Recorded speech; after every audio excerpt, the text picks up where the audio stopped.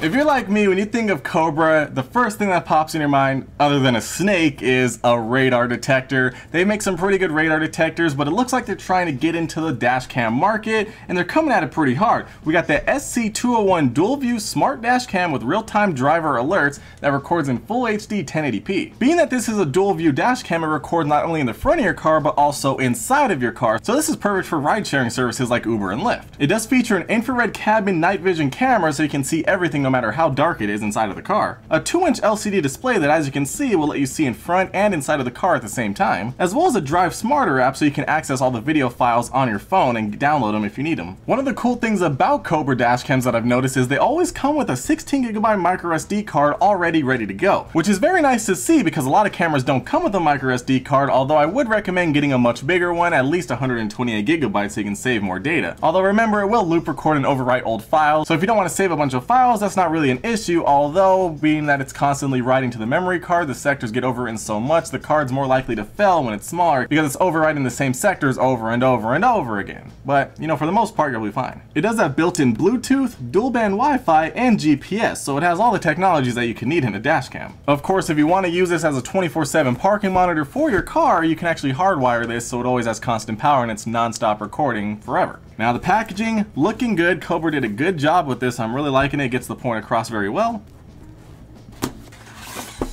Alright, nice box within the sleeve. Oh, it folds up. Alright. Cobra, drive smarter, peace of mind in the driver's seat. Download the Drive Smarter app and take control of your experience on and off the road. Very cool. Oh, you can actually monitor your vehicle remotely for unexpected events. Although, of course, to do that, you need to have your camera connected to a Wi-Fi network. So, if you have a Wi-Fi hotspot in your car, pretty cool. Inside the box, we have a small micro USB cable, I'm guessing for data transfer. We have a micro USB 12-volt power cable for actual power, along with a USB port so you can actually charge your phone or other devices at the same time. And you know what? I feel like this is the first dash cam I've seen that has a micro USB power port. It usually has a mini USB, and I was like, what? Now, let's just try to get Type-C next. We have an adhesive mount, so you can mount this to your windshield along with an extra adhesive in case you need to remove it and move it to another car. As well as a quick start guide, a reminder to activate your warranty, contact them for support, and important product information. And then of course we have the actual dash cam here. I'm pretty excited. Let's see how this thing looks. Woohoo! Alright, this thing is a little bit bigger than I was expecting, although it makes sense with all the technology that's built into it. Over here on the front we have the 2-inch display that'll show you 2 video feeds at once. And there it is, looking good. Got a nice little Cobra down here on the corner. But take a look at those bezels. Reminded me of HTC days back in like 2010. But it's a dash cam, so it's not really a big deal. Over here on the right side we have 4 infrared lights for night vision, along with the interior facing cabin camera that can actually be rotated exactly to the angle that you need depending on how you mount it. Make sure you remove this film to get the best video quality. Over here on the sides, I thought these were buttons, but I guess it's just design. Kind of reminds me of some speakers. Down there on the bottom we have the power button along with 3 other buttons that'll be able to control what's on the screen, along with the microphone hole. Up here on the top we have the micro USB port, the micro SD card slot, which is already pre-installed with the 16GB micro SD card, which is actually a Western Digital Industrial card, which is great to see they didn't skimp out on this, with the mounting bracket on the top. Now over here on the front we have the Cobra logo along with the front-facing camera. Don't forget to remove that film, along with the GPS insignia and speaker grill. Now I think it's pretty self-explanatory on how to mount this. You take the mount, you mount this up, you put it on here, you slide it on there, and it's locked into place. Very simple. If you can't figure that out, I don't know. But of course you can loosen this up so you can angle it exactly how you need it depending on where you have it mounted in your car. So now let's get this thing some power, get it powered on. LED light is on, and now we're in the setup mode, so we can set this thing up. We'll get the time zone. As you can see, the buttons do correlate to what's on the screen, so that's really nice to see. We do not have a touchscreen. Those beeps are very loud, so I'm actually impressed with the speaker quality. It wants us to format the SD card immediately, or maybe not. I see it counting, so why is it beeping at me? Format, do something. Let's go to the settings. We have video resolution. We can go all the way up to 1080p at 30 frames a second for both cameras, 1080p and 720p, 720p and 720p, 720p 60 and 720p 30. I personally like to have more resolution. It doesn't have to be super smooth, but I would prefer 1080p at 60 if that was a possibility.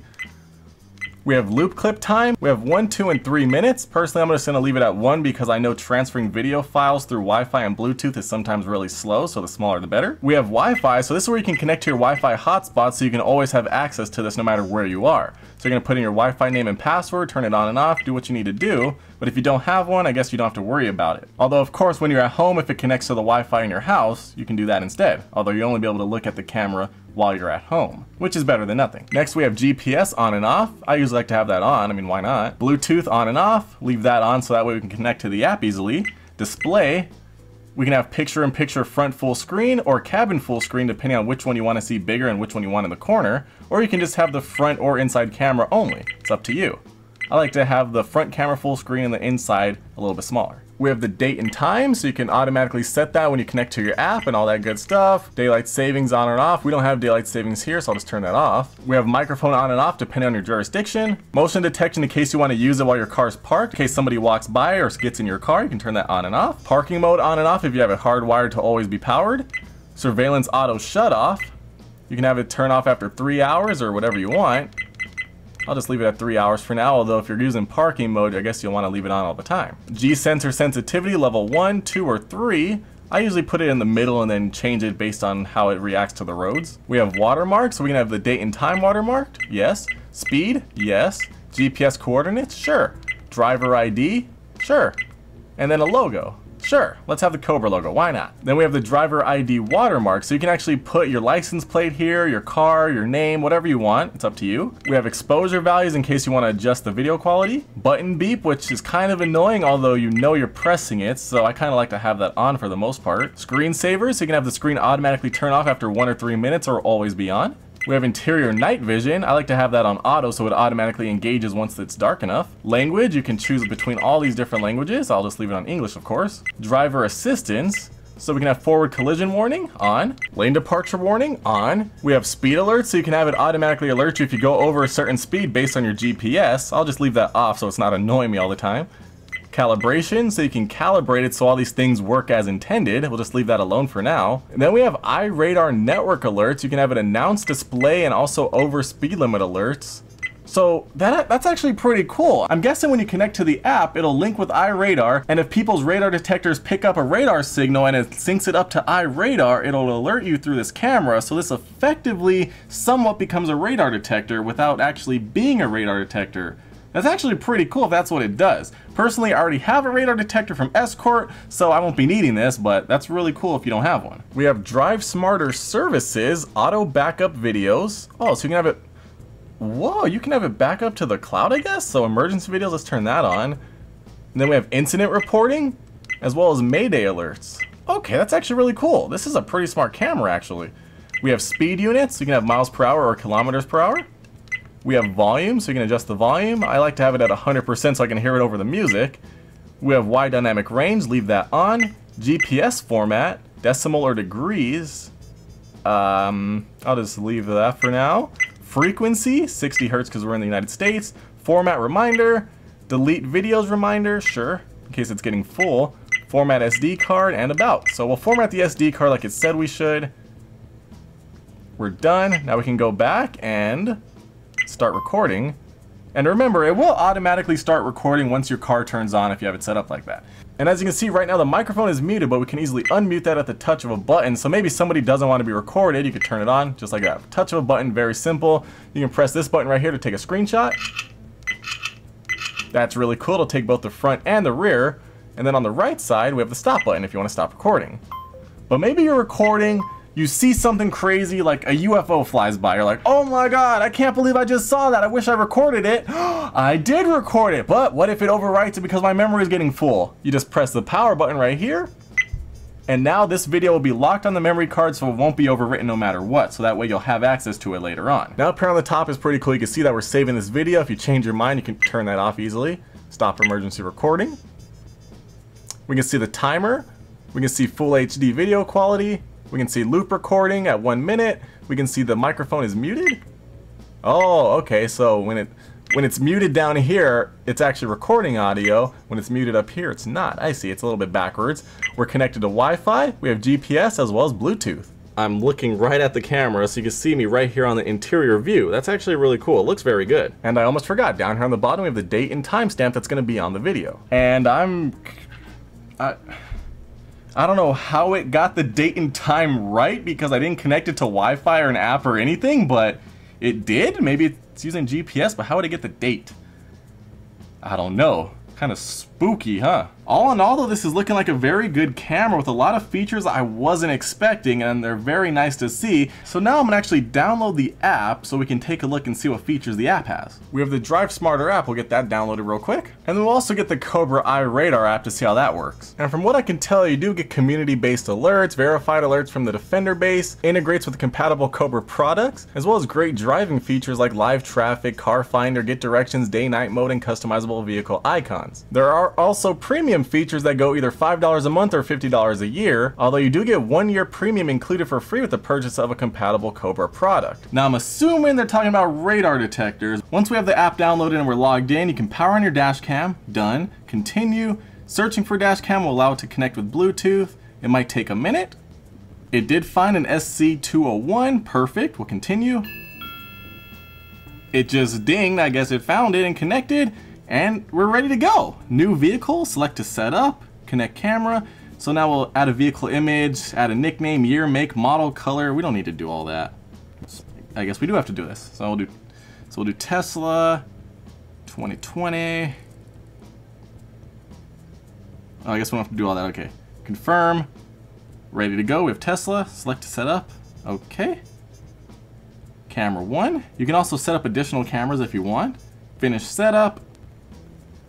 We can allow it to see our location. Let's do that. Allow while using app. Firmware update. Great. Let's download it. Hopefully it doesn't take too long. And it looks like it's going to take too long. Can we cancel? Okay, it looks like once we start, we can't stop. So, I guess we'll just wait. Okay, it's actually picking up speed pretty quick now. Okay, join the network of the camera. Yeah, sure, you can connect to the local network. Keep your device powered on while it's uploading the update. New firmware uploaded successful, ready for the camera. So now the camera's updating. Alright, after about 2 minutes, the camera is powering back on, and it looks like the update was successful. It's recording automatically, everything's working. So now we have to connect back to the dash cam. It sounds like we got in. And now we can do a live view, and we should be able to see, we can see exactly where the car is. Let me just zoom out. We can see exactly where the car is, which is just right here, and then also a live view of nothing. I don't see anything. Why isn't it showing anything? Oh, there's even an intercom? Restart camera malfunctioning? Okay, let's try this again. So, camera's restarted. It knows exactly where we are. Now, will you just show me the live view, please? I'm kind of getting annoyed here. Okay, every time I go to the gallery, it says to restart the camera. Do I have to restart the app? Okay, let's try to restart the app. There we go. Okay, I guess I had to restart the app. I don't know. It's a little bit confusing. But we're here. We can see exactly where it is. We can see a live view of the camera. Look at this. You can see me. Hey, how you doing? Wait, we're upside down. There we go. It actually could tell exactly which way the camera's facing. It's pretty cool. But there I am. Okay, looking good. Looking good. Okay, hold on. Can I make this full screen or something? But as you can see, it's looking very good. Hey. So it actually is working very well now that we got it all set up. We can go back home. There's nothing to see here. But we can go to the gallery. We can go to the gallery. Watch this little circle spin. Okay, it wants to join the network again. I thought we were already connected. I don't know what's going on. The live view still works, right?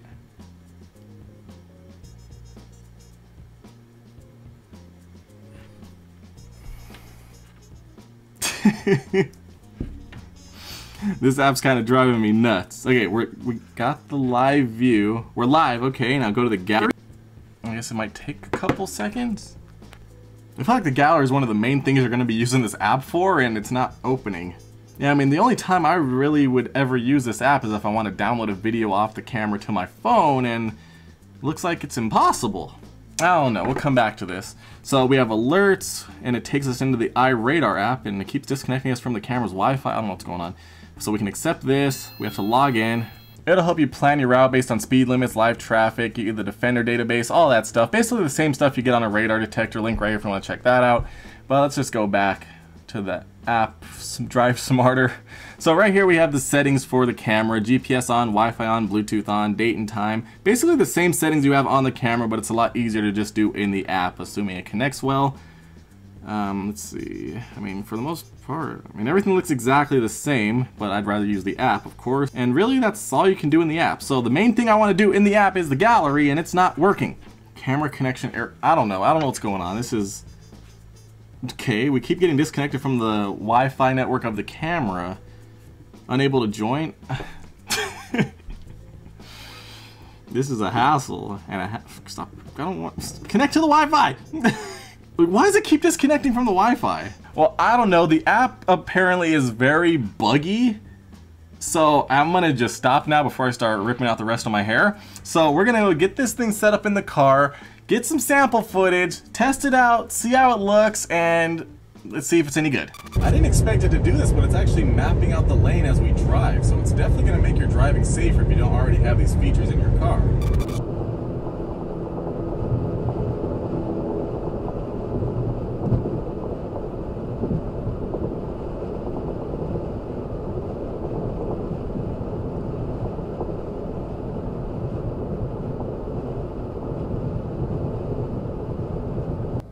Now, while we're stopped here, we might as well do a microphone test. Are you guys able to see that license plate? Because a lot of people need to see the license plate, but if you can't, which a lot of dash cams can't because they have trouble for some reason, what you can do is stream the license plate out because we have the microphone on. So, you know, there's a way around it, but still, it'd be better if you could see it.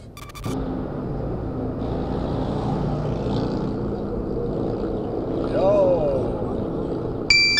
Daredevil over there.